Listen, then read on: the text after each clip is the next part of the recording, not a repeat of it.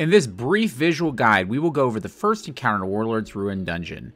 Also, we are releasing this a day after the dungeon came out to make sure that we have all the details straight, as some early guys sometimes miss the details. When you get to the encounter, you're going to notice that obviously there are ads and a boss and everything else, but one of the things you're going to notice is that you're immediately, whoosh, going to be taken out of existence and put into these little cells that are hanging up in the air. One of the things you're going to need to do is that each of those have 3 eyes you have to shoot. You have to shoot those within a certain amount of time to be able to get out of the cell and get down to do DPS. You're also, if your teammates are struggling with that, you can shoot across and get theirs as well. Otherwise, they will die. There's also a buff called Imminent Wish that you'll notice is counting down. You need to do certain things before that counts down, or you will not be able to do DPS to the boss, because you'll notice he has shields. The other thing you'll notice are these ether machines that get spawned off of the boss.